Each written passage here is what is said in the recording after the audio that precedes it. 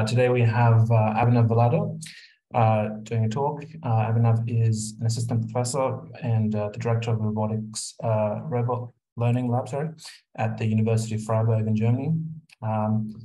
He's also a member of the Department of Computer Science and the BrainLinks Brain Tool Center, and a founding faculty member of the Ellis unit in Freiburg. He is a DFG Emmy Noether AI Fellow and co-chair of the IEEE Robotics and Automation Society Technical Committee on Robot Learning. He received his PhD with distinction at the University of Freiburg and his master's in robotics from the Robotics Institute from CMU. He co-founded and served as the director of operations of Platypus, a company developing robotic boats, and has previously worked at the National Robotics Engineering Center and the Field Robotics Center of CMU. His current research lies at the intersection of robotics, machine learning, and computer vision, with a focus on tackling fundamental robot perception, state estimation, and planning problems, using learning approaches to enable robots to operate in complex and diverse environments. His robot learning group has developed several innovative techniques for scene understanding, state estimation, and navigation that have defined the state of the art and ranked at the top benchmarks. This group has also won several major competitions, and many aspects of their research have been featured in media such as NBC News, Discovery Channel, and Business Times. Okay, I'll give it over to you, Abhinav. Thank you for that kind introduction. Today, so I'm going to be talking about some of our work from the last years, as well as some very new work that I haven't presented before.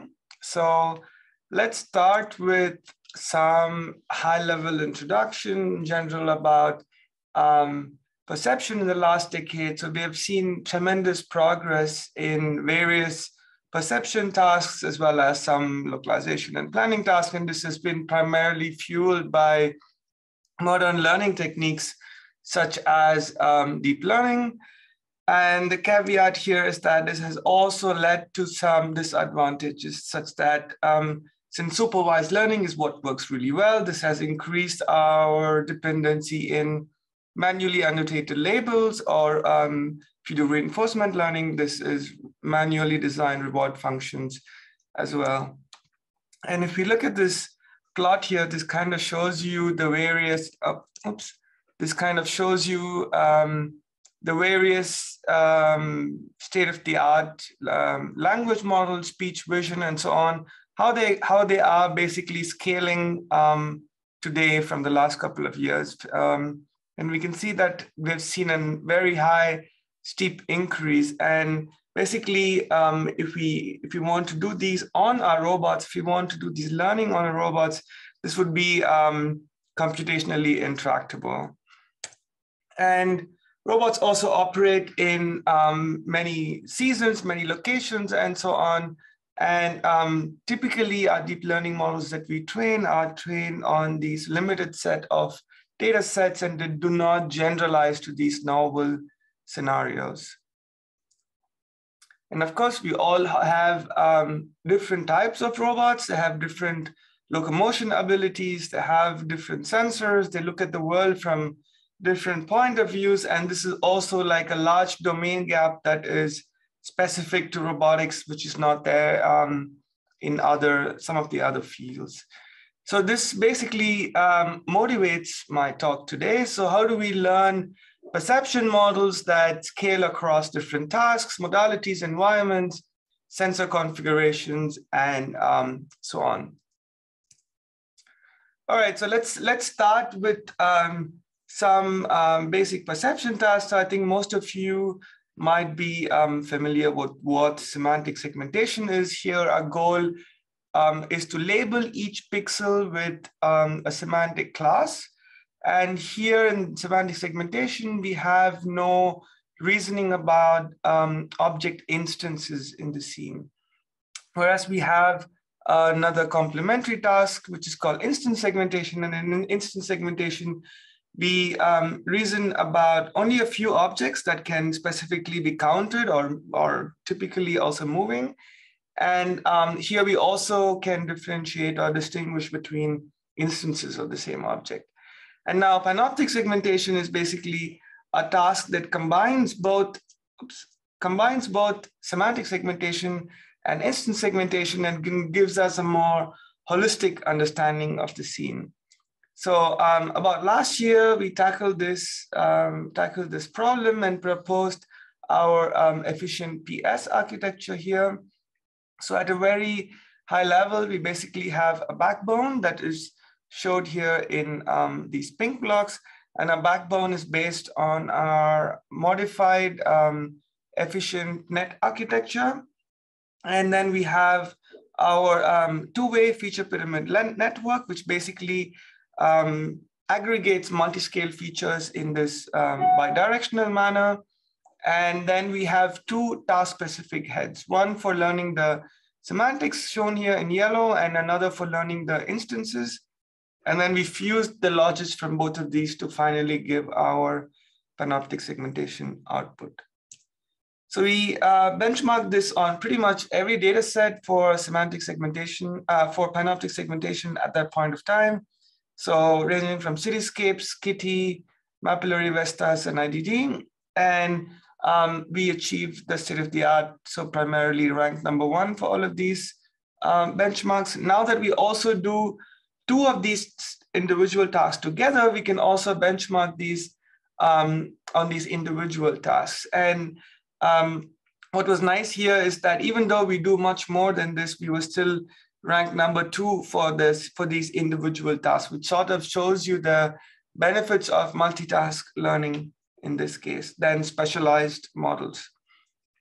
And I think for robotics, what is most interesting and what we spent most of our time here is not basically doing all the benchmarking tricks that's possible that you typically do.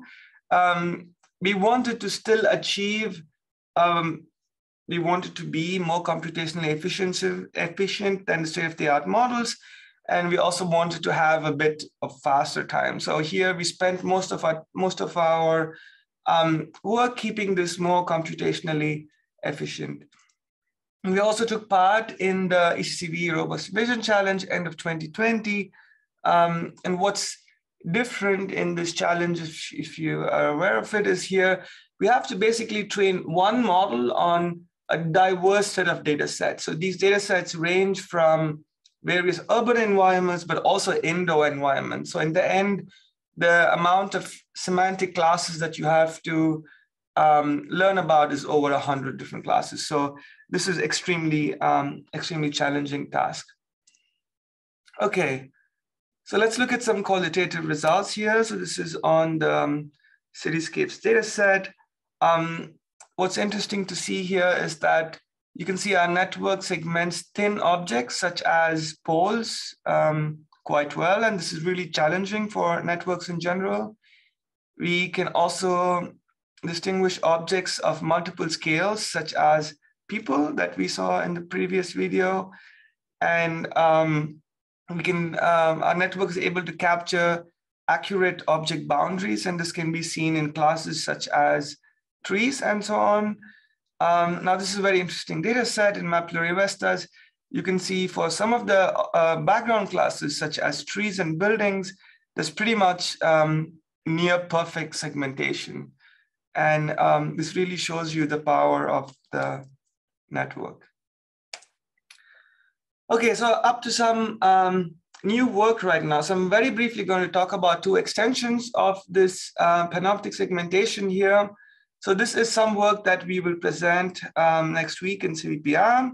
So here we basically introduce a new task that we call as amodal panoptic segmentation. So what amodal perception is that, so basically humans have this remarkable ability. So if you look at an object in front of you, and if you sort of cover an object partially, you can still perceive that this, even though you cover a part of it, you can still perceive the entire object as a whole. And this gives us tremendous capabilities in the real world in terms of tracking, and so on. So basically, we wanted to give robots the same ability. So what does this look like? So if you can see here, so we have here the actual predictions of the network. And regardless of occlusion, we predict the entire object mask of objects. So that's why you see these overlapping masks. That's basically visualized in this scene. So we extended the network that I previously presented, and we additionally added an A model segmentation head, which basically predicts the occlusion order of the objects in the scene. And then it tries to predict for each occlusion order what are the visible and as well as the invisible parts of the scene. And to tackle this task, we proposed two data sets or extensions of two data sets for the Kitty and the BDD 100 data set. And here are some results on the bottom that you see of our approach. And some extensions of this that we are further working on right now is to show the actual benefits of this. So we show benefits in terms of object tracking, that you can do better tracking for pose estimation and so on. All right, so another extension of this work as well. So we presented this at ICRA 2 weeks back, basically. So we all know that bird's eye view maps, which is an example that you see here, has become quite a standard for automated driving for planning, trajectory prediction, and so on. So typically the way you generate these maps is that you either have a depth image and you do the projection onto the depth image, or if you have LiDAR, you can do this as well. And here we basically wanted to tackle this challenge where, given monocular color image as input, we wanted to predict these bird's eye view maps as well in a panoptic manner. So here we proposed our BEV approach here. So it again is an extension of the network that we proposed before. So what is novel here is that we propose a new dense transformer module, which is basically based on the principle of how vertical regions in the image are mapped to the bird's eye view and how flat regions. So we basically handle these two cases separately in our transformer approach, and we show that it basically outperforms existing methods. So if you were in ICRA, actually, you must have noticed the Best Paper Award this year, and that basically does it in the semantic space. And here we already tackled it. We tackle a more complex problem to do this for instances as well. And again, some qualitative results. So we also introduced new data sets to extensions of data sets on Kitty to tackle this problem, and as well as new metrics to do this. So as throughout this talk, maybe I forgot to say this, you will notice websites such as this, and this is where you can find the code, the data set, the benchmark, and so on. All right, so I think we all know here that LiDARs are, again, a very interesting modality, especially for robots. They give us this really nice geometric description of the environment, whereas LiDARs also have a unique set of different challenges. So they're basically unordered and give us this irregular structure of point clouds.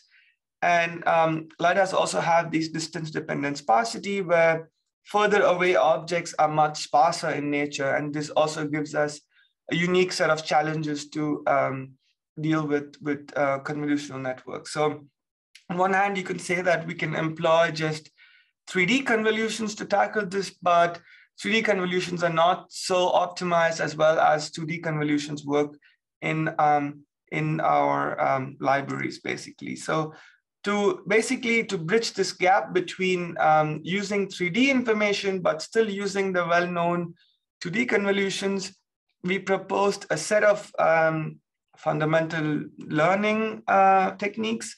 So one of them that we call as proximity convolution here. So here, the best way to describe this is that we basically change the sampling location of the convolution operation based on the range information that we have in the range image. So if you do the standard, if you take a 3x3 convolution and you do the convolution using a standard 3x3 convolution, you would do a fixed sampling just along the 9 points around the sampling grid. And if you use our proximity convolution, we basically change the sampling location based on the range values, and this basically adapts to the range values. And what is the benefits of this? Let's see some visualizations. This is the range image. And here, if we look at this location, so this, I think, is basically a very distant pedestrian. And you can see that if you use the standard 3x3 convolution here, you have this fixed sampling locations for this yellow dot. And if we use a proximity convolution, you can see that there's more denser sampling on objects of interest, and this gives us better segmentation capabilities. So we also proposed our range-guided depth-wise separable at-risk convolutions. So if you're familiar with at-risk convolutions, we basically insert these, they're also called dilated convolutions. We basically insert these holes between the sampling locations. And in this range-guided version, what we do is that we again adapt the dilation rates or the at-risk rates based on the range that we have in the image. So we do more denser sampling for distant objects because they are small and they are further away. And for objects that are close to the LiDAR here, we do more sparser sampling because we can get more spatial context by doing this. So we employ this again in different stages of our approach. So basically the input to our network is the range image, the intensity, and the XYZ locations. And then we pass this to our proximity convolution module, which contains these modules that I showed before. And once again, we have our encoder, a two-way feature pyramid network for aggregation, and then a semantic head and an instance head. And then we project this back to the point cloud domain using a k-nearest neighbor scheme. And we evaluated this on the semantic kitty data set, and we also proposed an extension of new scenes right after this that we call as panoptic new scenes in collaboration with Motional. And we basically achieved state-of-the-art performance. We were ranked #1. I think currently we are ranked #2, even after about a year on semantic kitty. And we achieved substantial improvement from previous approaches. So this large improvement is basically unusual to see on benchmarks typically. Okay, so again, some results here. So we can see that this is on semantic kitty, quite good segmentation here on different object classes such as cars, sidewalks, and so on. All right, so in normal semantic segmentation that you can see on the left, if you have no temporal associations, we just do this semantic segmentation, instance segmentation, or panoptic segmentation in a scan-wise manner. So you have, if you have multiple scans as your robot or your vehicle moves around in the environment, especially for instances of objects, there's no temporal consistency. So if we segment one instance of an object at in one scan, in the next scan, we don't know if that's the same object. So typically the way you tackle this is to just do tracking on a separate thread simultaneously, and then you get these associations. So in this subsequent work here, which is shown on the right, we wanted to basically see if there are benefits in learning to do tracking simultaneously while you're doing panoptic segmentation. So, so in addition to having a semantic head and instance head, we also have a tracking head in parallel to this. And then this also gives us the ability to have temporally consistent association of instances. So this is why on the right that you see here, you see that the cars here have the same color, whereas on the left, kind of these mixed colors. This is because at each scan, we assign a different instance ID, so a different color. And we also propose new metrics, benchmarks, as well as 2 techniques to handle this in our CVPR 2020 paper, as well as our RAL paper this year.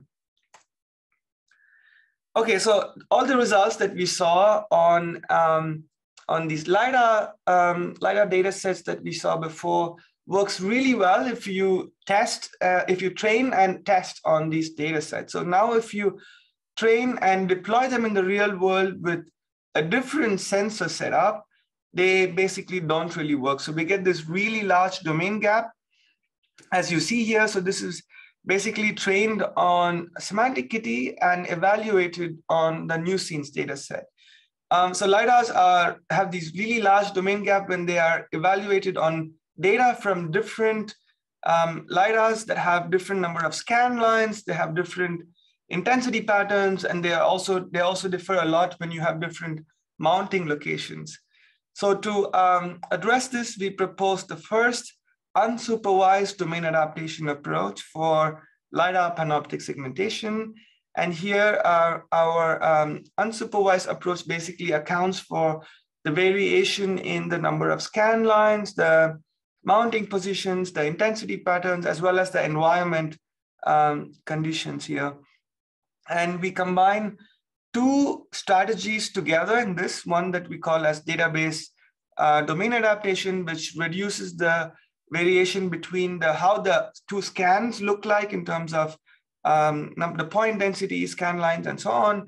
And then we also combine them with model-based domain adaptation strategy, which then here reduces the disparity in terms of the representations in the representation domain gap between the 2 environments here.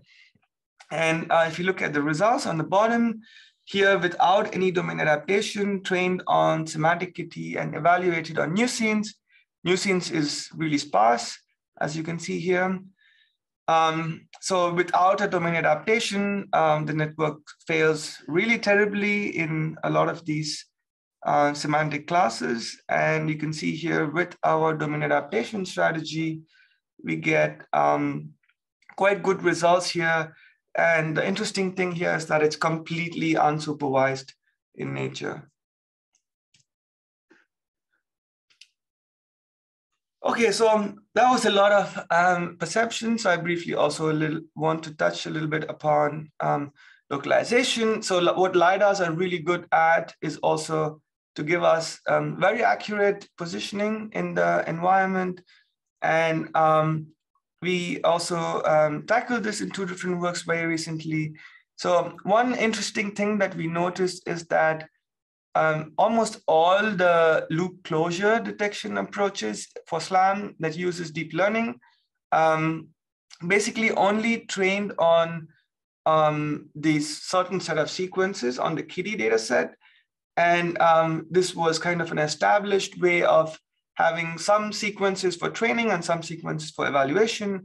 And while we were working on this, we noticed that all the sequences for evaluation on this for loop closure detection basically only evaluated on loops that are in the same direction. Basically, they don't have any reverse loops, which means that you go in one direction and you come back in the other direction.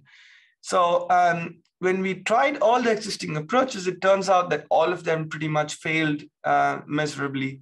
So they worked really well when you have the same direction loops, but when you come back in the opposite direction, looking at the scene from a different perspective, they didn't work really so well. So we proposed an approach to also to show that this exists in this evaluation protocol so far, and our way to tackle this. So here we proposed our, on a very high level again, an LCD net architecture that as we call it. So it consists of a shared feature extractor that has these two streams here. And then we have our place recognition head and our relative pose estimation head. So our relative pose estimation head here estimates the complete 6DOF transformation to align two point clouds. And we also integrate this into a full SLAM system, LeoSAM, if you're familiar with this. And we show that we achieve state-of-the-art performance for both types of valuations if you only consider same direction loops, but even if you consider reverse direction loops. So here's some results on the Kitty data set. We noticed that once we start going around these turns here, we start getting quite a bit of drift. And just in a bit, when we detect, oops, sorry about that.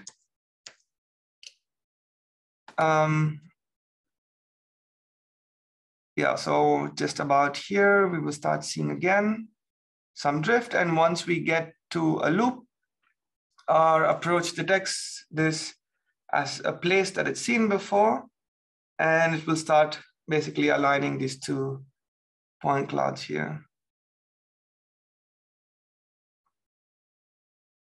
Yep. And this works quite well in the real world as well. So I think in the paper, we also show zero-shot transfer to Freiburg, which basically the network has never seen before. Okay, so I very briefly again want to talk about this very new work that is unpublished, was just put on archive a couple of weeks back. So, so SLAM in general is generalizable as long as if you don't use any learning components into the SLAM pipeline, right? But as soon as you include some learning components, what happens is that, again, we have this huge domain gap. On one hand, there is this very well-known task that we call as lifelong SLAM that tackles challenges in relation to domain gap in sort of one environment, but long-term changes that happens in this one environment. And then we have another task that we call as domain adaptation, which then handles this problem of having these little larger domain gap from environments, similar to what we would see if we go from trained on a city such as Zurich, and then now we go to a completely different country such as Germany, Karlsruhe here. Here, these two cities look very, very different. So domain adaptation basically tackles this challenge. Now we want to tackle a new challenge that we call as continual SLAM. So here we basically want to tackle this challenge where you basically imagine your model is trained on Zurich, then you deploy on Karlsruhe, then you go to Oxford, and then you go back to Zurich. So this is not basically tackled in this domain adaptation task as well as lifelong SLAM task. So here we call this as continual SLAM, which basically has these bidirectional transfer from n number of environments that you've been before, as well as new environments your car or your robot can encounter in the real world. So we also propose a new approach to the first approach to tackle this that we call as CL SLAM for visual SLAM here. And CL SLAM approach basically targets this problem called catastrophic forgetting when we get into this domain of continuous adaptation. So our network basically contains two components here. So again, we have this dual network architecture. We have this generalizer here on one hand and the expert. So expert basically produces this online odometry estimates, and our generalizer adapts these for long-term learning by combining the information from the replay buffer. So we basically train the generalizer and the expert in a completely self-supervised manner using self-supervised losses for photometric consistency.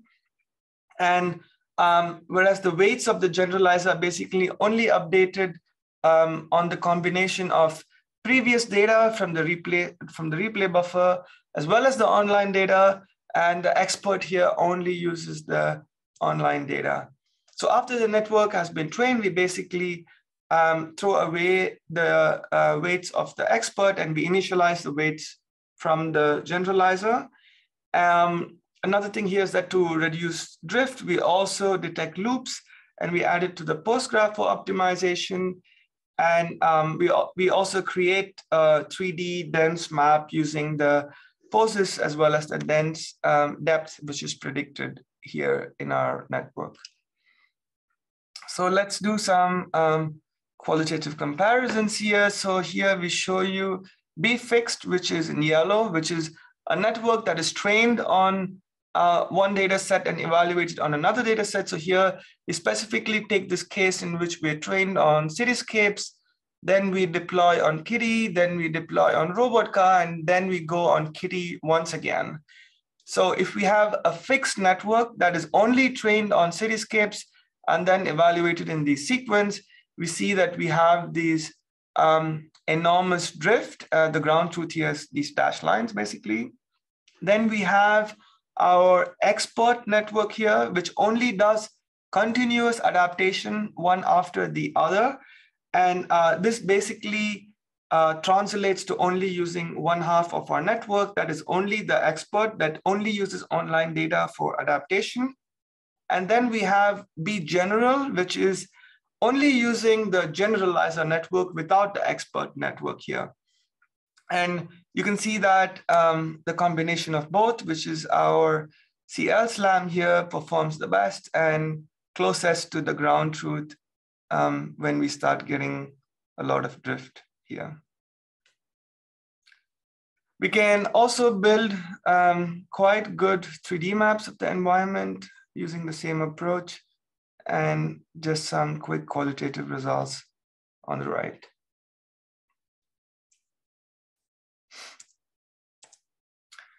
All right, so this last part of this talk, just to give some motivation, I really like this quote from Pierre here from Google Brain. So what he says is that give a robot a label and you feed it for a second, and you teach a robot to label and you feed it for a lifetime.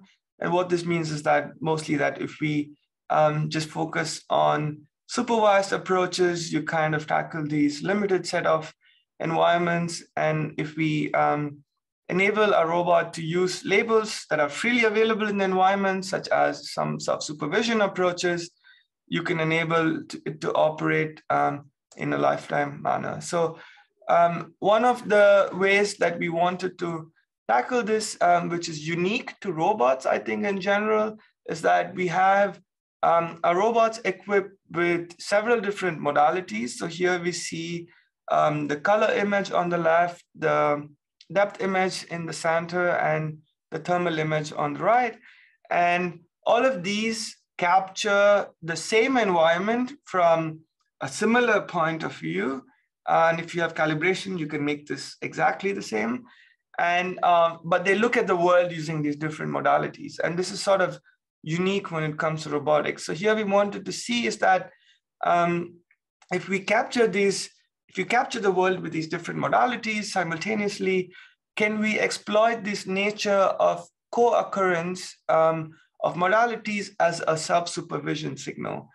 And we wanted to put this to the most extreme test. So what we wanted to do is we wanted to do object detection using these modalities while training, and while deploying, we only wanted to use sound as a modality for inference. So I don't know if you can hear it. So this is the sound of the environment that is captured in the scene. So while training, we wanted to use all of these modalities to give supervision. And while deploying, we only want the sounds of the environment to detect objects in the camera frame, basically. So what we did is that here you see our sensor setup of our car here. So this is a bit old. So we have a Valadine 64 here, some two Valadines that are looking side on the more taller buildings. We have two stereo cameras in the front in the stereo configuration. We also have two thermal cameras in this configuration. And then we have our octagon microphone array, very expensive. I think they cost about €5 each, these microphones. So we collected a lot of data, unlabeled data, by just driving around in Freiburg. Lots of master student hours, about 300 kilometers of driving data in Freiburg. We collected various conditions, dawn, dusk, night, and so on, because in different lighting conditions, different modalities work better. So we wanted to capture these variations in our data set. So if you're interested in a data set, you can visit our website here, multimodal-distil, and you can also find it in our lab's website later on. Okay, so how does this work? So we first train individual networks for object detection on pre-existing data sets. For example, for color images, we train a model to do 2D object detection on cityscapes or Kitty. For depth, we use Kitty, and for thermal images, we use the FLIR data set. So we train these individual networks on these separate data sets, and then we use these student-teacher training framework. So surprisingly, when we first tackled this problem, we thought there would be an approach to do multi-teacher to single-student training, but this didn't happen to be so, and we were really surprised by this, but because we thought there would be many cases where you want to have multiple teachers and distill knowledge from multiple teachers to one student. And there was many approaches that do the opposite, having one teacher to multiple students. But in this work, we proposed the first multi-teacher to single student distillation approach here. So we propose our loss function here that we call as MTA loss, that basically aligns the intermediate layers of these multiple teachers with the student. So once these teachers are trained, the networks here, the weights of these networks are fixed. Then we use our own data set that we collected without any labels to then align the features of these 3 teachers with the 1 student here. And then we use also a loss function. Here we use the standard focal loss to also align the outputs of the student with that of the teacher while training. So this is completely unsupervised. We only train them on existing data individually. And then here the student has spectrograms of the sound as input, and then it predicts bounding box coordinates in the image frame here. And then while deploying, you throw away the teachers, and you can use only the student to then predict the coordinates in any of these, on any of the coordinate frames of these visual modalities. So this is just an extreme case to show you if we can do this with sound, but you can also replace sound with any other modality, and this is completely generic, generic distillation approach.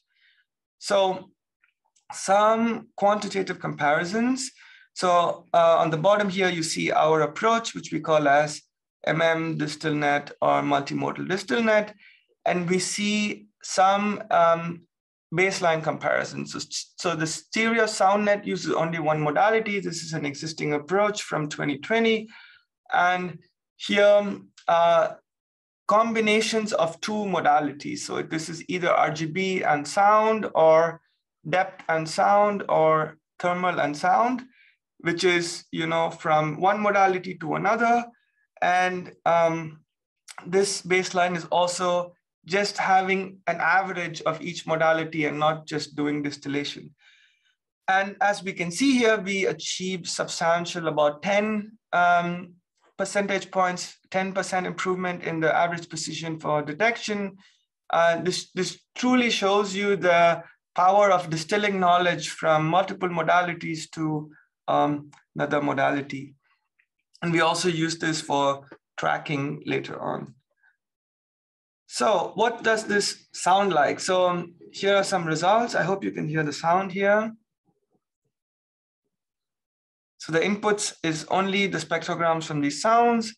And you can see even when we have quite a bit of noise with the tram moving around, you can still, network is still able to capture these detections in real world noisy scenarios. And if you use some other modalities, if you just replace this with something else, like LiDAR, for example, this works even better because sound is in general really noisy. Okay, so that brings us to the end of this talk. I think we have some time and I'm happy to answer any questions that you have. And all of the work that we presented today, the data sets, the code is entirely open source and you can find this in our lab's website here. Thank you, and I'm happy to answer questions that you have. Thank you very much, Abhinav. That was a great talk. Yeah, does anyone have a question? Put your hand up, unmute yourself.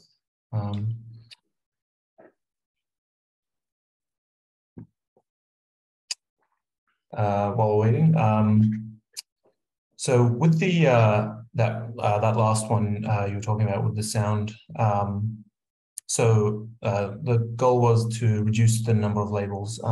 So does that now allow you to kind of do something that wasn't possible before in terms of kind of autonomous driving at this point, or is it still kind of at the point where more work or kind of more performance is required to reach that kind of threshold? That work basically gives you an ability or a framework to distill knowledge from a labeled modality to an unlabeled modality.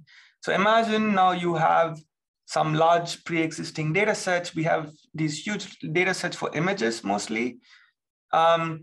And then you have another modality which you don't have labels for. Let's take LiDAR or, I don't know, thermal camera or anything else.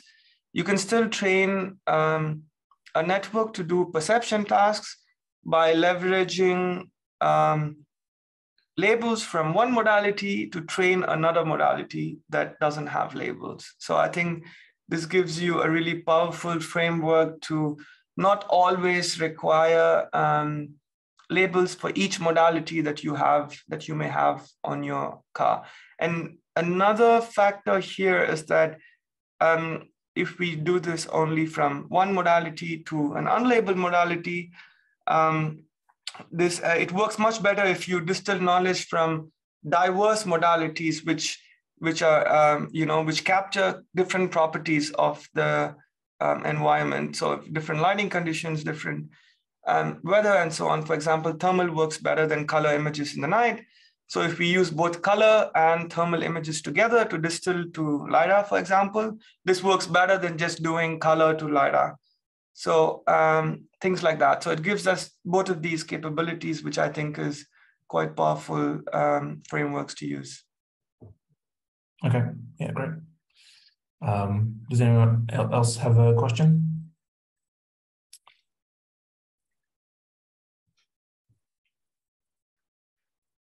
I have a question.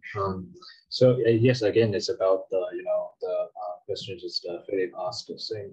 But I'm curious, like, is there a particular reason to employ like 8 microphones on the car? Like, say stereo. Say if you have only 2 mics, does it work the same? Like in terms of performance? Is there a particular reason? Great question. So I think we did experiments. I'm not sure exactly 8. So initially we just collected data with 8 because we were collecting a lot of data. We didn't want to collect the data and then realize that it doesn't work anymore. So we just used 8 because we thought it gives us more high fidelity for distinguishing objects around the car. But if I remember right, in the paper, we have ablation, which shows that 4 is enough. After that, the performance increase kind of plateaus, basically. It doesn't give you much more after you add 4. but I'm not exactly sure if that number is 4 or that's more, but I'm pretty sure it's somewhere around 4 and 5, and 8, it doesn't increase anymore. And I think it's just because around the car, when you have 2 and that's like really noisy, you can still, because 2 are just right next to each other. I think if you don't do any, you can do these noise suppression techniques and so on. If you just record the noise for 1 second and subtract that from, the background noise, that improves and things like that. But if you don't do any of these additional signal processing, then we found that having these 4 to 5 mics works better than just having 2. Okay, and in this case, I think 8 is really an overkill. But yeah, right. That's good. Yeah. So I think as I said, like it was just when we were collecting the data, we just wanted to. It's like $5, right? So it's not a lot to just, and it's also not a lot of memory or something to store these mono single mic recordings. So we just thought, even maybe for future work or something, it might be useful. So we just wanted to collect it either way. Yeah, thanks for that.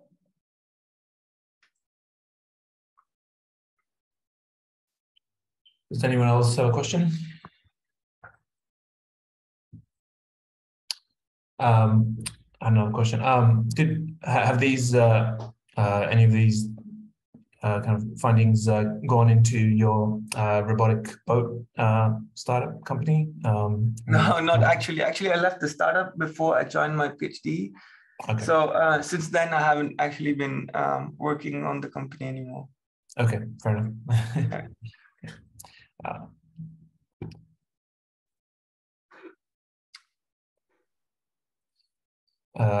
If no one else has a question, I think that wraps it up.